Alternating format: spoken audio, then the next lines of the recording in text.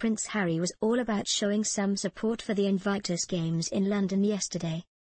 The Royal sported a Wasps jersey with James Haskell in several photos in an effort to publicise the big event.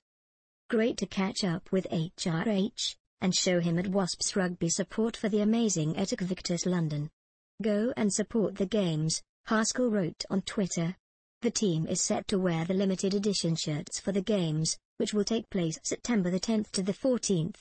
The games are an international, Paralympic-style multi-sport event that is designed to bring awareness and support rehabilitation and recovery for the wounded warriors. And aside from the event, Harry has a major birthday looming on the horizon, his 30th. British media is currently reporting that both Prince William and Kate Middleton are planning a bash for Prince George's uncle next weekend at, where else? Kensington Palace.